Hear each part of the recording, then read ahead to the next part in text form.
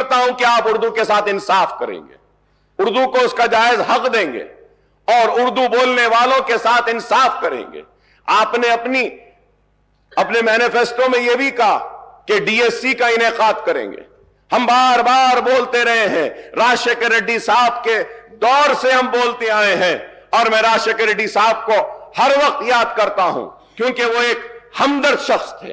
और अगर कोई कहता है कि हम कांग्रेस के करीब थे, तो मैं ये कहना चाहता हूं कि हम कांग्रेस के करीब राजशेखर रेड्डी की वजह से थे, उनके अखलास की वजह से थे, उनकी मोहब्बत की वजह से थे, उनके हमारे लिए हमारे मसाइल को हल करने की वजह से थे।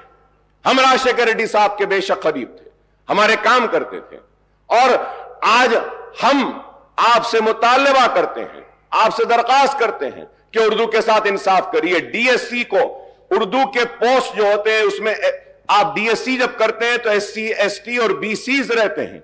वो एससी एसटी बीसीज को उर्दू नहीं आती है, लेकिन कानून ये कहता है कि आप एससी एसटी को वो पोस्ट दें, तो आपको चाहिए कि आप 2 वक्त उसका नोटिफिकेशन दें। 2 वक्त नोटिफिकेशन देने के बाद वो जितने एससी एसटीज के और बीसीज के उर्दू के जो पोस्ट हैं जो अनफिल्ड हैं वो ओपन हो जाते हैं। ये इंपॉर्टेंट चीज है।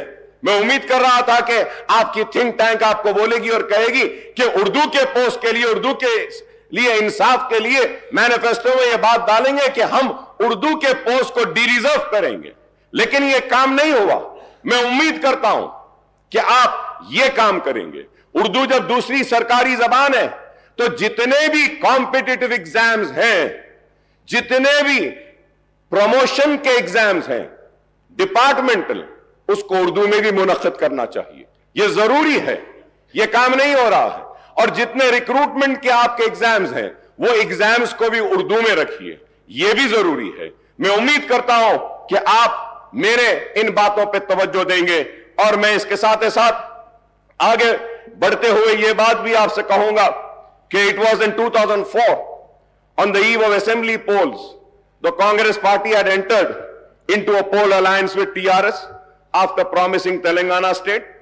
More than 5 years later, in the second term of the UPA government at the center and the Congress government in the state, the central government made the December 9th announcement of Telangana statehood in 2009, plunging to the united AP into a turmoil. Ultimately, the Congress Working Committee decided to bifurcate Andhra Pradesh in mid-2013 and followed it up with enactment of AP Reorganization Act in early 2014. Telangana state came into being on June 2nd, 2014. That is exactly 10 years after the promise was made by Congress before the 2004 Assembly and Lok Sabha elections. Earlier too, during 1969 and 1971, the Telangana agitation rocked the united AP, and it was led by former congressmen who had floated Telangana Rajasekhara. Incidentally, this earlier movement was suppressed by the Congress government at the state and in the united Andhra Pradesh state, sir. Sir, I would like to tell my Congress friends that the history cannot be one-sided and it has to be 2 sides.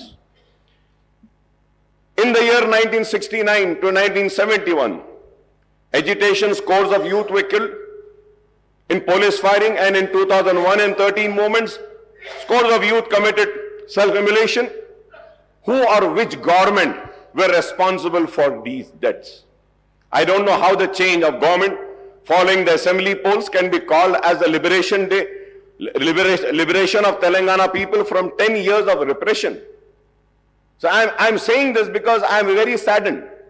When I was going through the Honorable Governor's address, in my 25 years of legislature life, I have never seen such an address by any government. Sir, I'm sorry to say, but I still feel like the Congress party is still in the election mode. Elections have ended. We said what we had to say. We criticized how much we wanted to. We also leveled allegations, personal remarks. But now, people have given their verdict. They have chosen you, and they have chosen them to sit there. They have chosen us to be here. So now we have to come together for the development of the state. We have to come together to fulfill the promises made by the party which has been given the responsibility of governing the state for the next 5 years. Sir, going further ahead, sir, the Congress and BRS term September 17th, 1948, the day of accession or merger of erstwhile Hyderabad state into Indian Union as integration day, whereas the BJP and left party term it as a liberation day. Now the Congress wants to celebrate the liberation day on December 3 or maybe December 7 as the party regained power after a gap of nearly 10 years since the formation of Telangana state. The Congress party has taken the historic decision on formation of Telangana state, but in the elections held in 2014, the people had given the mandate to TRS, which had fought for separate statehood. There is no doubt, yes, they had fought. And many other leaders joined them, and everybody fought for it. Yes, but we cannot deny the role, the major role of TRS and the major role of KCR. Again in 2018, the people voted for the TRS, which secured a greater majority. So terming the people's verdict in the previous two elections as something undemocratic or vote of autocratic, dictatorial or feudal role sounds something very sad, sir. It is not, sir. Sir, we are here. Sir, it is a democracy. We are living in a democracy. The people have the right. They can give me an opportunity or they can reject me. So we cannot question the decision of the people. If today the Congress is questioning and giving names to the verdict of the people of yesteryears, then the same thing might happen with the Congress for the verdict which have been given today by the people. We need to be cautious.